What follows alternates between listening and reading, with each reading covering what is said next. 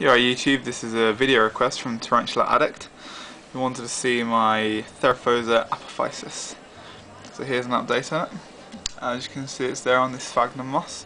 It's getting pretty big. It's only molted with me once or twice, I think.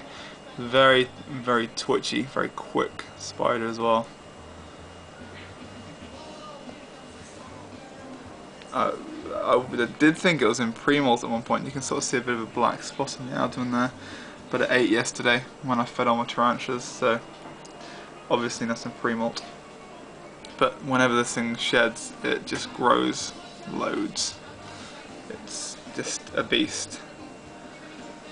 I'm very, very fond of this one. It's one of my favourites, I think. It's just awesome. I can't wait for it to get huge.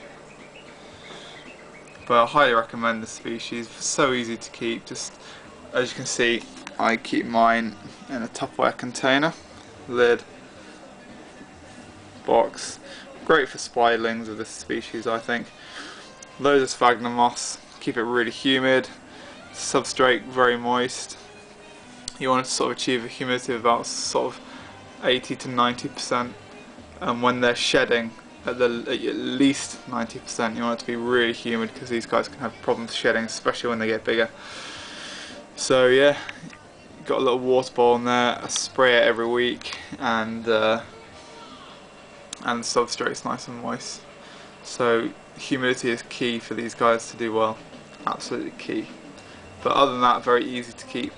I don't find it's a particularly ravenous eater at all. It doesn't really seem to eat too hungrily, but when it does eat, it's pretty cool, but it doesn't always eat. But yeah, that's my apophysis. I'd say it's probably about 1.5 inches, 2 inches.